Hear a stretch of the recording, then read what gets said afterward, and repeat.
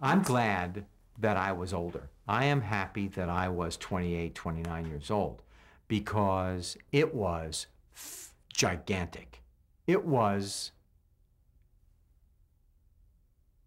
I don't know what it was. People wanted my socks without taking off my shoes.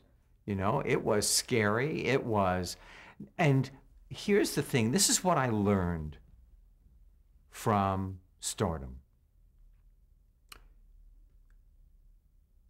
You have got to see it as a mirage.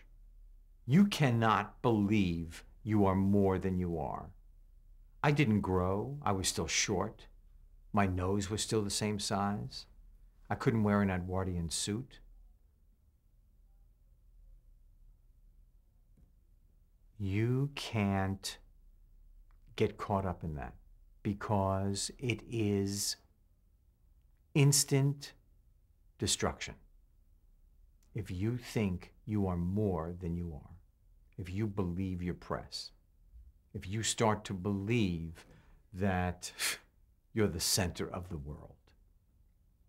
So when you can then keep that kind of in some kind of check, it's really objectively fun to look at what's happening and where you're going and who you're meeting and who's talking to you and who's saying, I like you.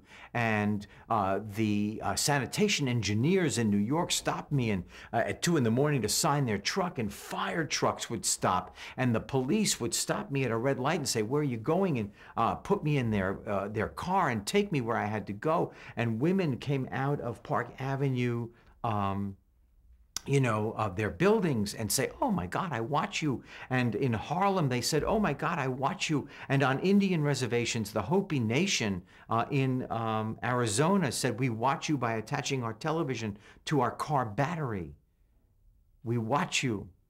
And in 126 countries, we watch you. And oh, the Smithsonian wants your jacket as part of their permanent collection.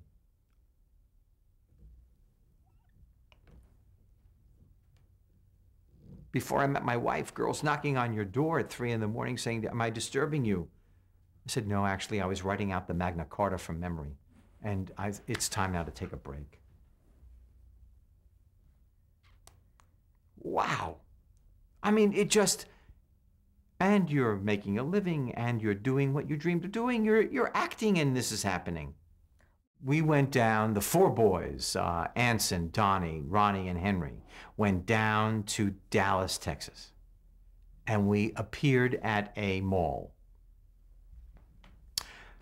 25,000 people separated us from the car. And it was the very first time and one of the only times I ever used the character off the soundstage. Soundstage 19 on Paramount Lot is where we shot the show. And I looked at the group and I said, all right, look, there are a lot of you. There are 4 of us. You're going to separate like the Red Sea. We're going to get to the car. You're not going to touch us. You understand?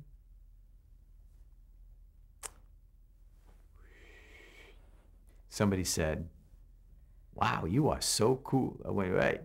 Somebody said, you are so short. I said, fuck you. They went, you are so cool.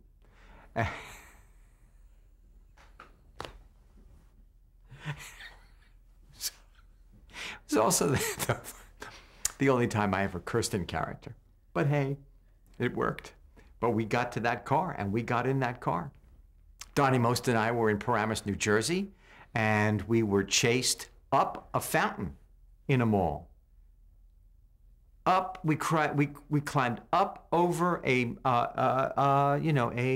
waterfall. That was great. We had, it was just an amazing, amazing time. It was an amazing time. And remember, it was just before AIDS.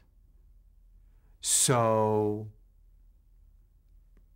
it was just a time when you were not worried about, you could possibly die. It was just unbelievable. Unbelievable. It was fun to hear them scream. You wanted them to scream, but you didn't want them to scream too long because it got in the way. So we talked to the audience, and from about from 12 in the afternoon on a shoot day, I would start to get into character, and I would only talk like the Fonz. And then like I would get into makeup, and then I would like really act to anybody like the Fonz. And then I came out, you know, when everybody was introduced, they came out, hi, I'm Ron, and nice to see you, going back now. And then I came out as the Fonz, said hello to the audience, right? Good, fine, okay, and went back to the show.